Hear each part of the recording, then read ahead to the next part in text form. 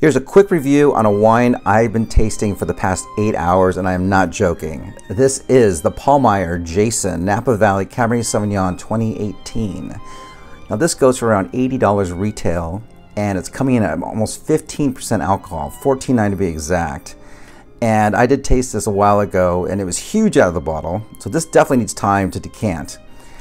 And if you look at the color on this, guys, it's pretty damn cool. It's dark, it's beautiful. The nose is ridiculous. I mean, it's got your plums, your dark chocolates, your blackberries. It's just got everything you want, and it's a very well-made wine.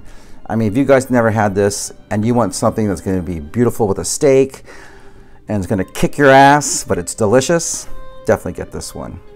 Salud.